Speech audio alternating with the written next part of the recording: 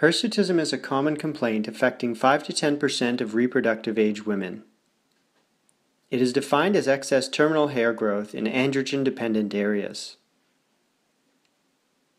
Hirsutism must be distinguished from hypertrichosis, which is excessive hair growth in non-androgen-dependent areas and is not caused by excess androgen.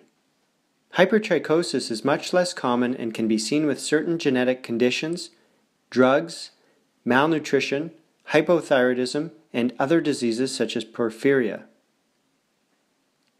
Polycystic ovarian syndrome accounts for 3/4 of all hirsutism cases.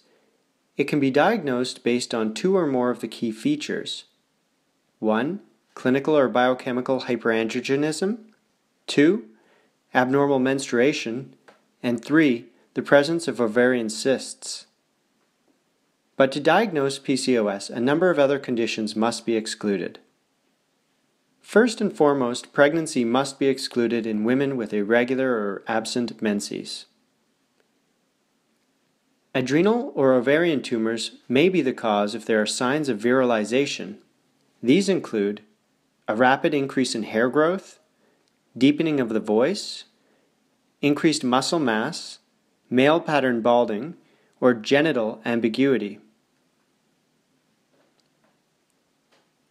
Congenital adrenal hyperplasia is caused by a deficiency in a key enzyme in the adrenal steroid pathway. This can lead to hirsutism. Androgenic medications and endocrinopathies such as Cushing's syndrome, hypothyroidism, acromegaly, and hyperprolactinemia are other causes to consider. Up to 15% of cases of hirsutism are idiopathic. The main goal of therapy is to treat the underlying cause.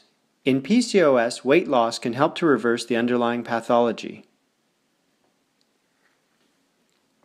All causes of hirsutism respond to cosmetic procedures such as shaving, plucking, and waxing, but these do not affect the hair follicle and hence do not prevent regrowth.